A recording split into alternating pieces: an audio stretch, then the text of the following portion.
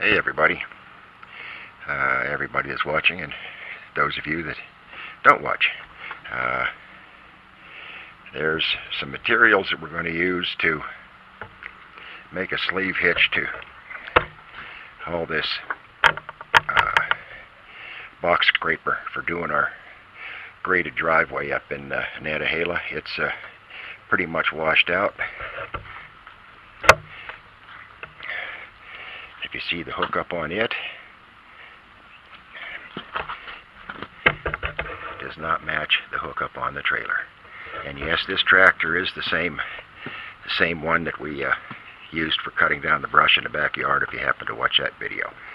Okay, I'm going to, when we get further along into it, I'll make a breakdown of the parts that I used and a finished picture of, you know, what the drawing was that I used and what it's supposed to look like.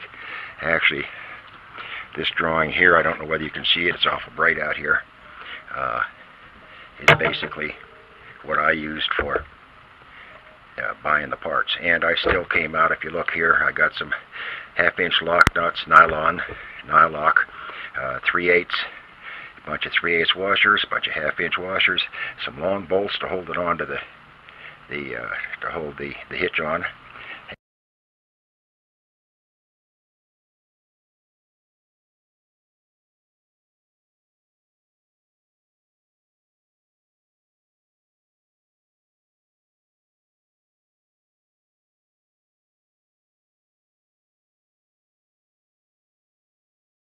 And a long piece of pipe for the handle, 2 shorter pieces.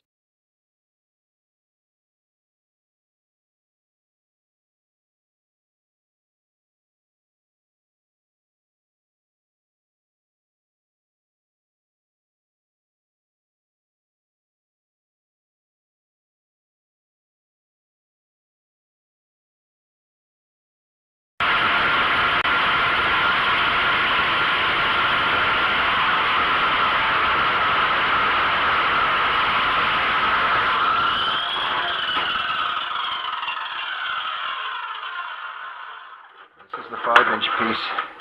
You'll notice there's marks in the middle of it right here. Well, not exactly in the middle because I didn't get it set up. I just did that for reference point for me.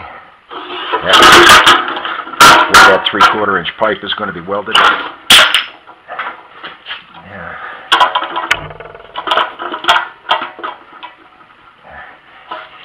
Well,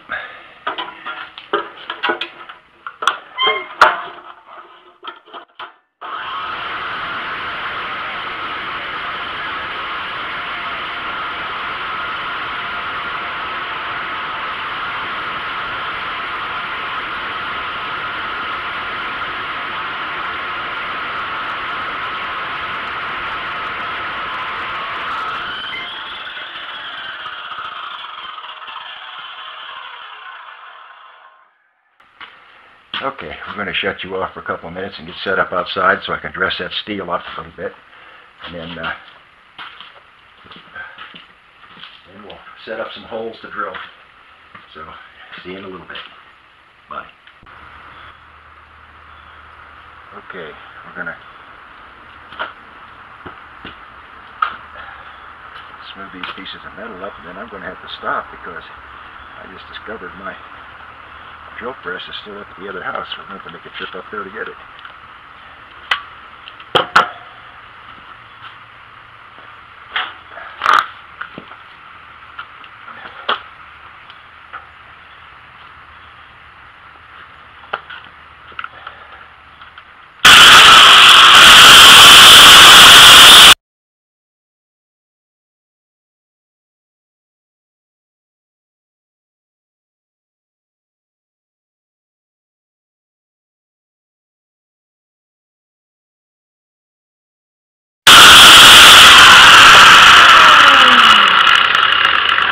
Okay, I hate to put this off, but I'll try and explain what's going on.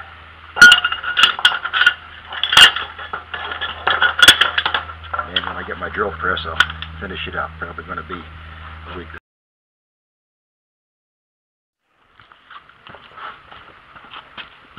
This is 1/2-inch pipe, The hole is almost 5/8 inside.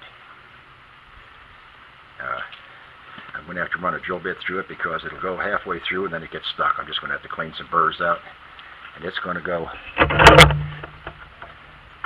right in here with the pin down through it. Let's see if we can get there. I'm going to have to trim that other part out. Here's a 9-inch. This is the plate that's going to go right on there with 3 bolts through it. 1, 2, 3. One of these on each side. I'll round them off. They're going to have a 1/2-inch bolt running completely all the way through it. And this will be the part that hooks to the swivel and goes like this with the plate across the end and that pipe welded to it. And that's pretty much all we can do because I don't have a drill press here. The drill press is up the other house. I'm sorry about that, but it's going to take a while before I get finished. Bye.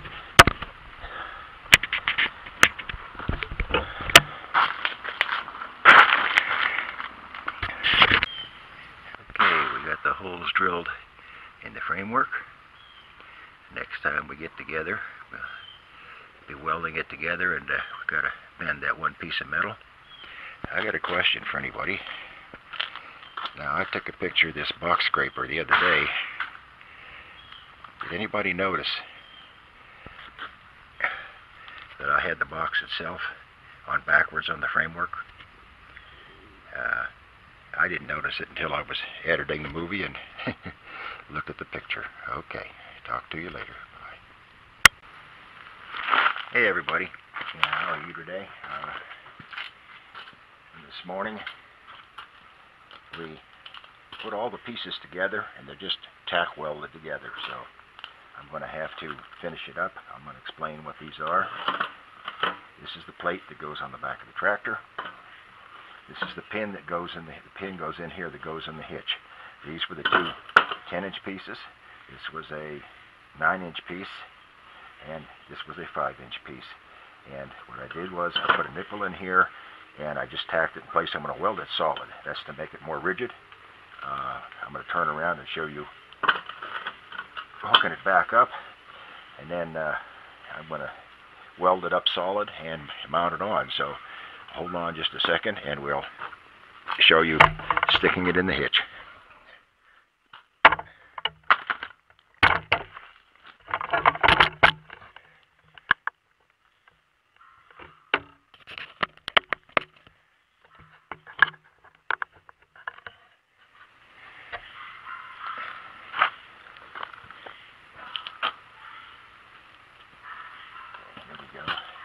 See, this is the part that goes on the tractor. This is the part that swivels up so that you can drive it to places without dragging it. This goes in here. The pin goes down through that nipple. A 1/2-inch nipple that I got. There's the pin. And this is the way it mounts on, right there. 3 3/8-inch bolts with nylock nuts so they can't come loose, because I'm going to have to reach up in there to put it in place. And oh yeah, there's one other thing I forgot to tell you. This I drilled the 2 holes in here, and I put these two bolts go in there and tighten up against here so that it can't swivel back and forth while you're driving or while you're using it. And that's the reasoning for that. Rather than tighten it up all the time, I just welded the 2 nuts right in place. Okay, I'm going to take this out, weld it up solid. I may show you a little bit of high-speed welding while we're doing it. We'll see about that. But right now, thanks for watching. I'll be back to you shortly.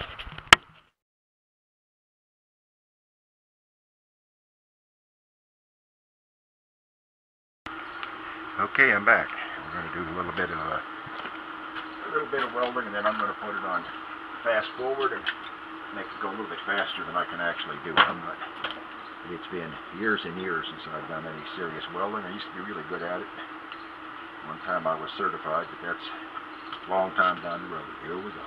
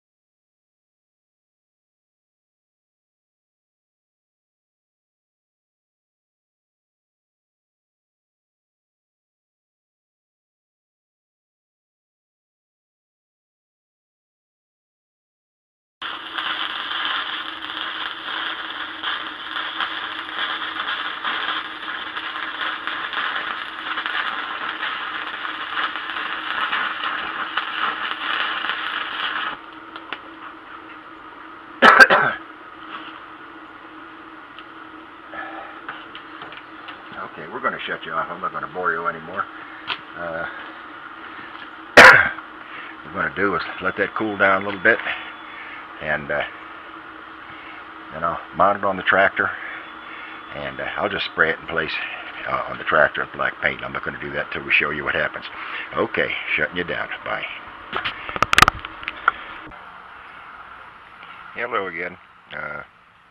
We got it on. I will tell you one thing, that handle on it is not going to get it. Looks pretty good. Pins in it. It swivels. I'm going to get in it and pick it up, show you how it works.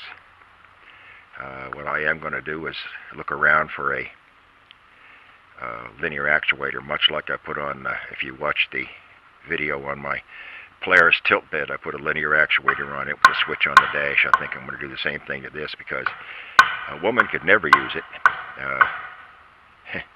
It's probably 75 or 100 pounds of pull to pick that thing up. So I'm going to put the camera back down, pick it up, and it's going to end this one until we decide whether I'm going to get a linear actuator for it. Okay.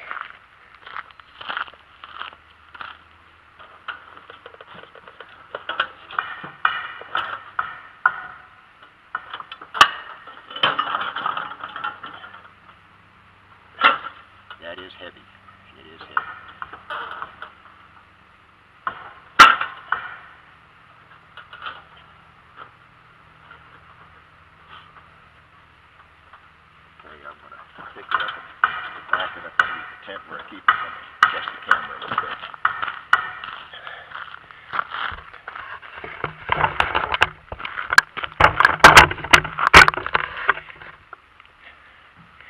There we go. Okay, let me back it in there with the scraper backwards.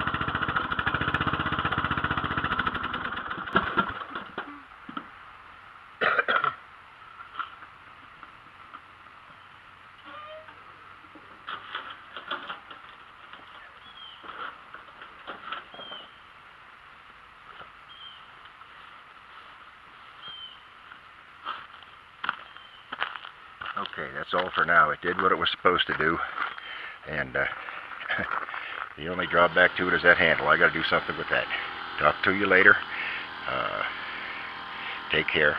Bye. Hey everybody. I hope you enjoyed the video. If you did, a thumbs up, thumbs down would be appreciated. Make a comment if you'd like. Anything that I might be able to improve. Comment if you appreciate it. Another thing you could do, if you want to see some more videos that I've made, all you've got to do is go down here and click on this little icon down here. It'll take you to where you can subscribe. Thanks for watching. Take care. Talk to you later. Bye.